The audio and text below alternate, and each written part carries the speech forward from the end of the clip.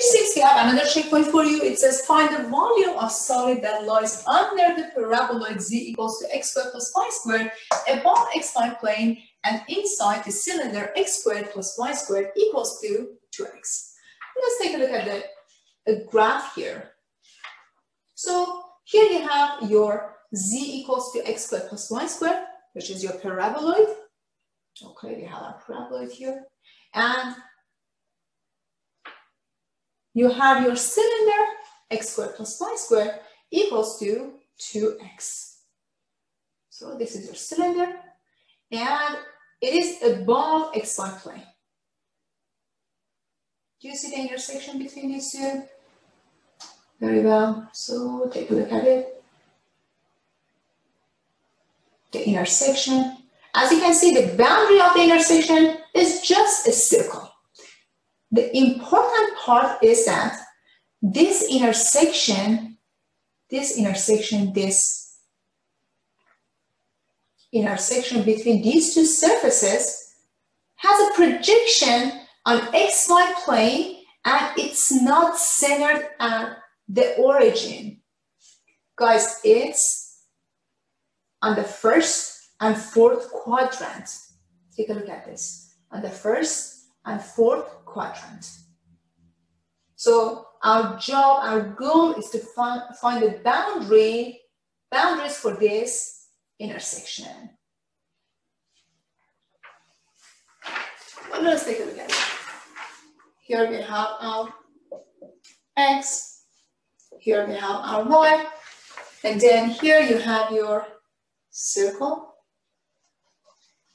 and the points inside the circle, all of them.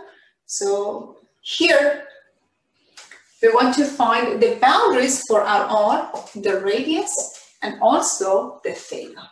How do we do that? What are these boundaries? Note that, again, this circle is not centered at the origin, and it doesn't have a fixed radius. The radius is changing from 0 to this boundary. But what is this boundary? What is this function here?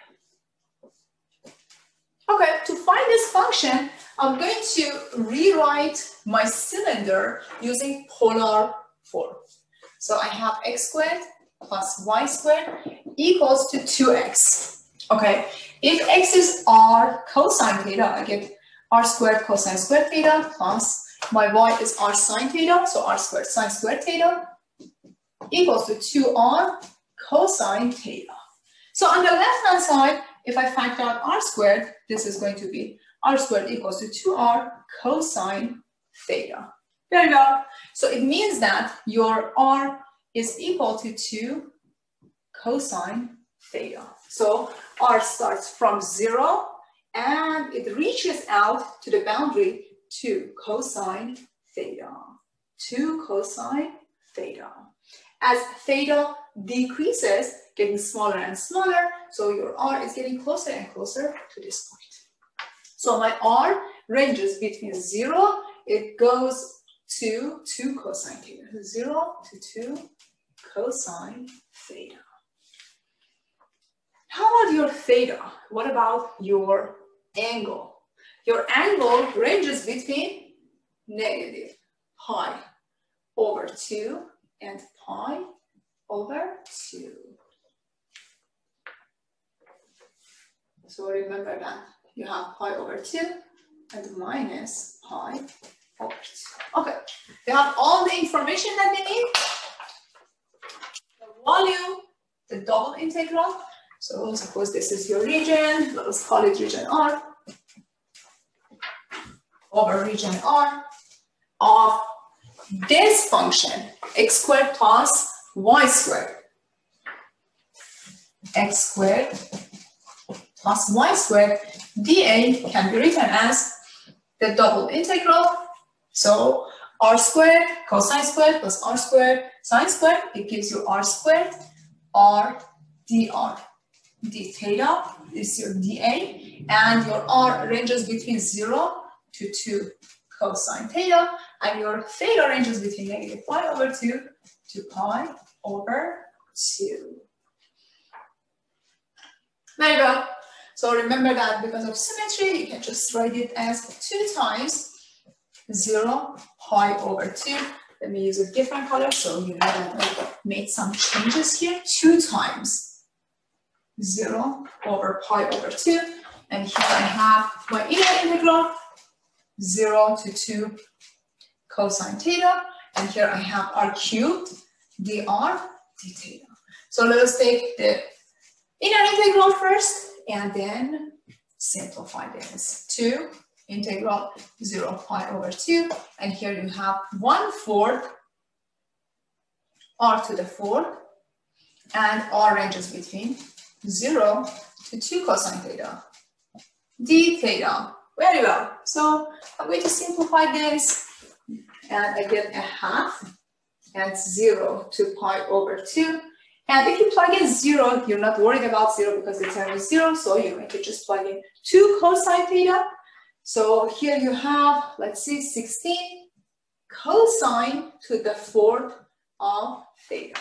We're going to get back to elementary calculus and rewrite cosine to the 2nd. First of all, cosine to the 2nd of theta is 1 plus cosine 2 theta divided by 2. So cosine to the 4th of theta is 1 plus cosine 2 theta raised to the 2nd power divided by 4. If you write it in expanded form, this is equal to 1 plus 2 cosine 2 theta plus cosine squared 2 theta. Again, you have to use the formula that we learned before and simplify this.